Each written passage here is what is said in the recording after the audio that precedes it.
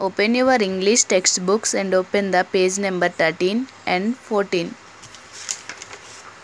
Lesson number 5. A nice kid. Now read along with me. Then Millie and her friends quickly went to the park. They played on the grass. They enjoyed the swings. Then Millie's friend fell down. He started crying loudly. Millie and friends were worried. Millie made him sit on a bench. She tied a handkerchief around his arm. She said sweet words to him. "Don't worry, you are fine." So her friend forgot the pain. Then they nicely played with ball. It was evening time. Millie told her friends, "I am going home.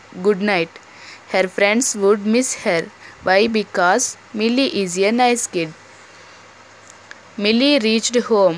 Her mother gave her milk. She enjoyed milk with chocolate.